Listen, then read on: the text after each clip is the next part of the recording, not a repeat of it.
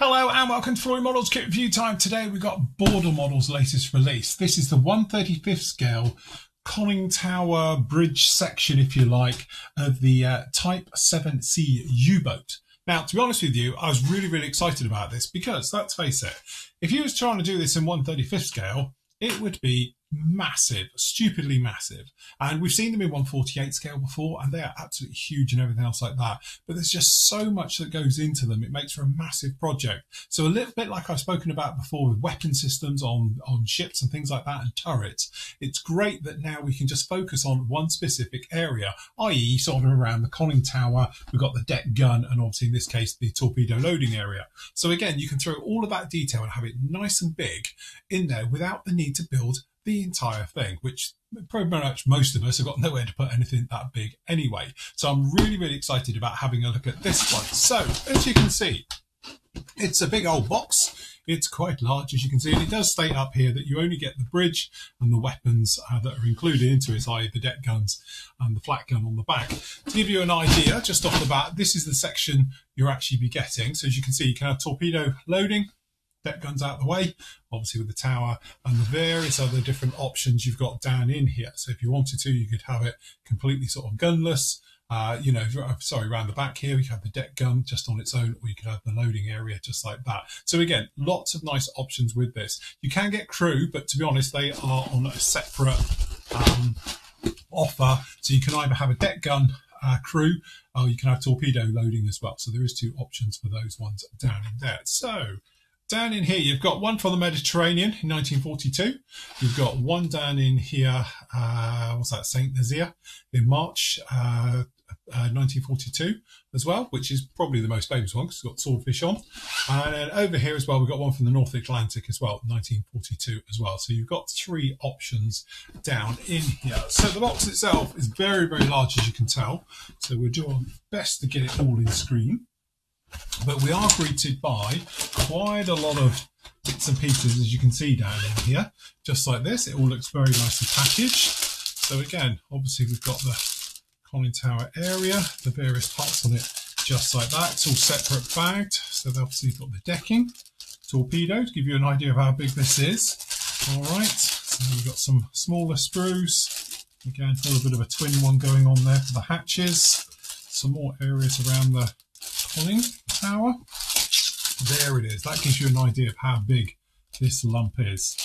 Lovely detail on the surface of that. All right. Then we got a box which is protecting the cage. Actually, that's a really clever way of just doing it like that. So obviously we've got the caging for the sort of, area around the back where the flat gun is and all the rest of it. So that just protects that and keeps it all safe. So that's very nice to see. And then obviously the big bit, oh, this actually weighs an absolute ton. In fact, what we do, we show it on this angle to give you an idea of the size of it. And it is solid, absolutely solid. This isn't a thin piece of plastic.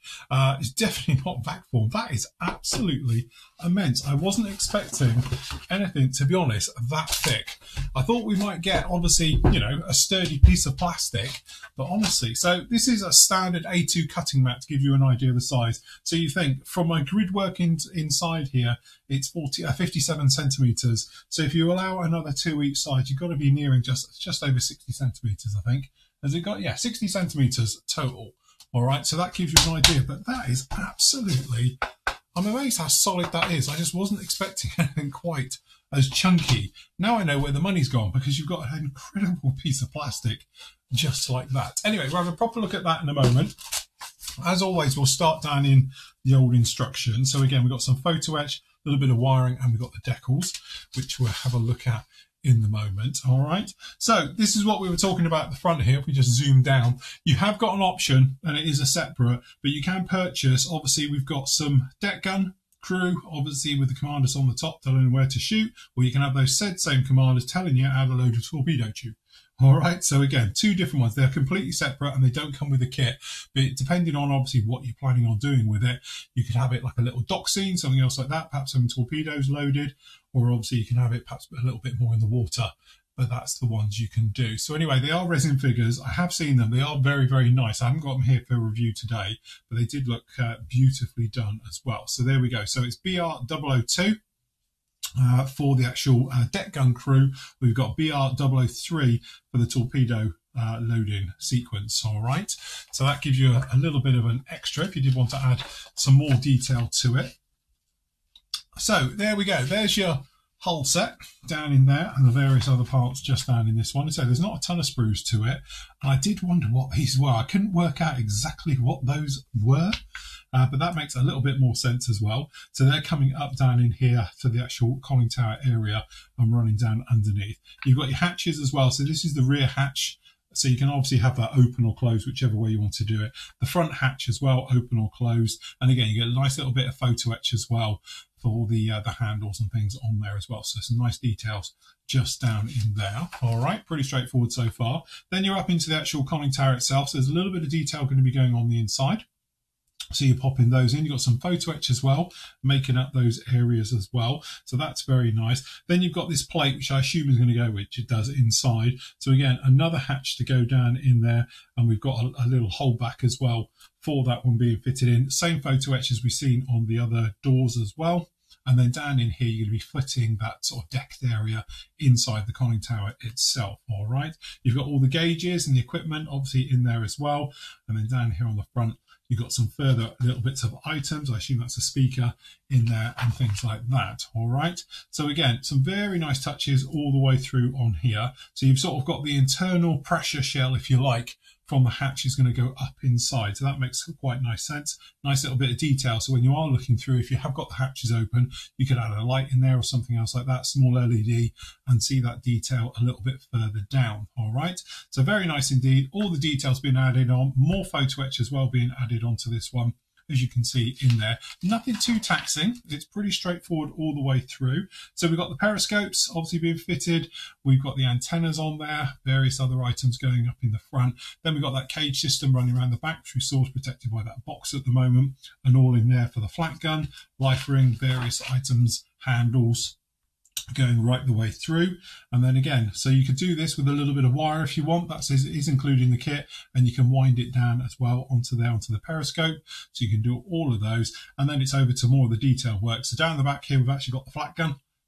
So we've got that one being fitted down underneath on there. So that's fitted in. The periscope and the observer stuff, bits, pieces, they're all going to be fitted down into it. Then you've got the main duck gun itself. So main deck gun being put down in through there. Really nice detail, as you can see, deck gun being put on board. Then again, depending on what you're doing with it, you've got the loading tray as well being fitted down in there for obviously putting the torpedoes on board. You've got the torpedo itself, and then obviously you can have that in your little diorama. Finally, the railings all going around the outside being fitted down into there, various things, as you can see. And then obviously you've got your markings. So you've got sort of normal camo type markings down in there for the Mediterranean ones. The Atlantic ones just purely in the grey right the way over, right the way through. So again, nice touch with all of those. Okay, so decals themselves, obviously there isn't much to them, and I'm not going to worry about getting this one out because it's just literally 3 decals, so there's not a lot of point looking there. There's your photo etch though, which actually is very nice to get a little bit of wire as well, so if you did want to wrap it round on there as well. But the handles look quite nicely done, detailed, pretty much what we'd expect with that one. All right, so if we have a slightly closer look down at this, you can see a lot of the detail on this. It is, I can't get over how thick and solid this is. It's an absolute beast. But again, looking at it, the detail is very nice right the way through. So again, you've got all the angle markings down on here as well. Obviously the equipment will be fitted inside, but you've got some nice details on here. You've got the riveting, and it's all raised on the sides, various things for the vents. It's got that beautiful scoop in here as well. Very nice, very, very accurate. And then down on the back as well, some of the little stowage hatches, things like that. And then down on the inside, you can see it is just absolute beast. So again, because it's a solid, what's really nice with this is that you're not going to be worried about transportation with this thing. Because by the time you've got the bits on it, you could literally just sit it like that and you know it's not going to go anywhere because it is absolutely solid. If it is a little bit flimsy and whimsy and a bit wobbly, you'd be a bit sort of delicate. This has literally got 0 twist in it. You've got to really force it to make that twist. So very nice with that. Next, we've actually got the main conning tower itself. So, and again, beautiful detail. The plastic itself has got a lovely texture. So it's sort of got that sort of steel texture to it already. And the colour is actually not too bad either, but really very, very nice. And again, when you have a closer look, you can see the riveting detail. Absolutely beautifully done. Very, very nicely done indeed. And again, one of those ones which is going to be great to weather it and everything else. There's not a lot going down on the inside at the moment, but obviously it will be. And we've got a few of these kicking around which easily just ping off, literally just give them a nudge and they come away. So they're easy to deal with. And again, nice touch of details just down here for the railings, how they're going to attach and all the bits and pieces. So yeah, very, very nice indeed. So again, good, it's absolutely solid, this thing. Okay, so if we just run through, so just down in here, we've got the deflection ring, stop the water coming up at you. So again, all the details down in there. We've got this system down in here, as we know, where it comes through. So that's pretty darn good. A little bit more decking just down on there on that one. Then we go over here. There's not a million screws to this, which means, you know, it's going to be quite quick getting it together. The big detail is obviously the deck gun and the flat gun on the back. So, but again, I can imagine most of us are going to be tied down with doing all the weathering. So as you can see, really very nice. This is the inside that pressure area at the top of the conning tower. So again, some very good, solid. This is all absolutely solid. Really very, very nice indeed. So we've got little areas down in here.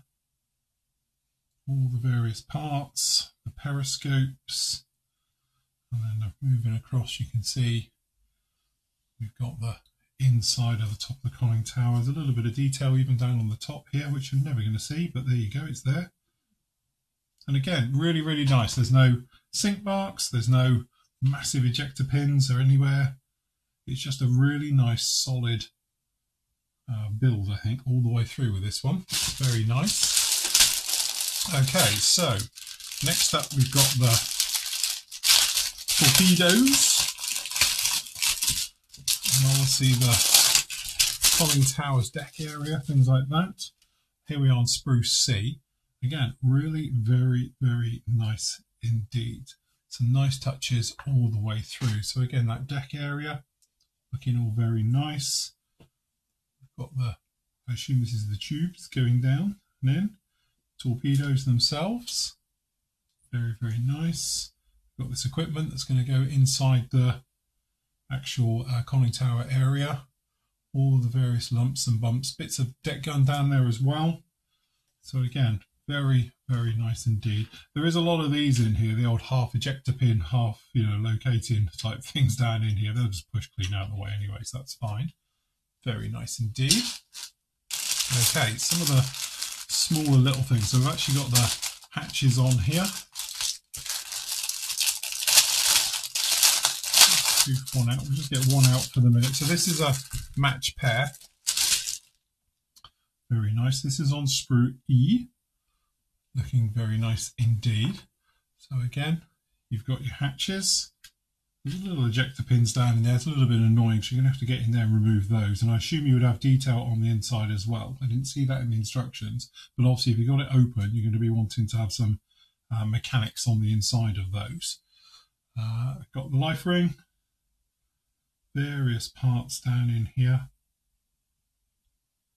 Very, very nice. We've got a crate.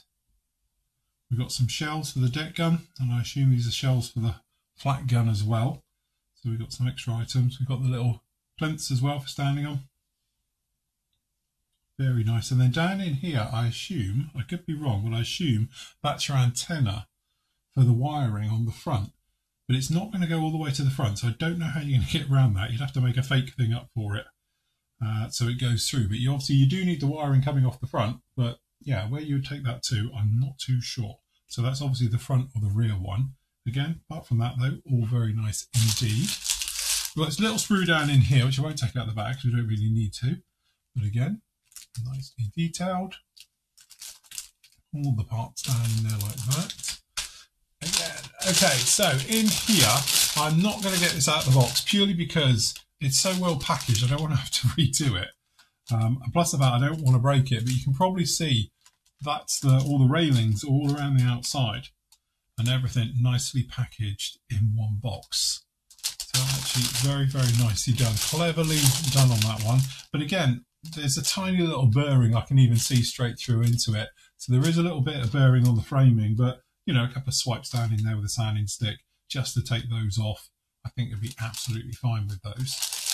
So yeah, absolutely. I think this is definitely a bit of a must build. You know, this is just one of those ones where I've been talking about for ages, how I'm not massively into ships. I'm into ships, I just don't like building them because they're just huge, big projects. And the couple that I've done over the years have taken so long to do. I know we do an aircraft carrier, letting yourself in for it. But yeah, but something like this, it's still huge, it's still big, but it's totally manageable and it's not over the top. So when the conning tower's on this, you're going to have a beast literally like this. But I'm really happy it's on this really strong base because you could literally move this around and handle it and all the rest of it without fear of breaking it either, because you can get hold of it in some areas as well for transportation and things like that. So honestly, I think it's going to be a fantastic build. I've got this one in for me because I actually really fancy having a go at this particular kit as well. So hopefully some point this year we'll knuckle down and we'll put this thing together. So all I need to do is decide on what crew I'm going to get, because definitely I think it's a worthy upgrade to have a crew with it. Of course you don't have to, you could just have it there as if it's sat in dock or something else like that. But if you did want to create a little bit of movement with it, I think the crew is a worthy upgrade to it as well. Anyway, that is Border Models 1/35 scale conning tower area, right, part of the actual Type 7C U-boat.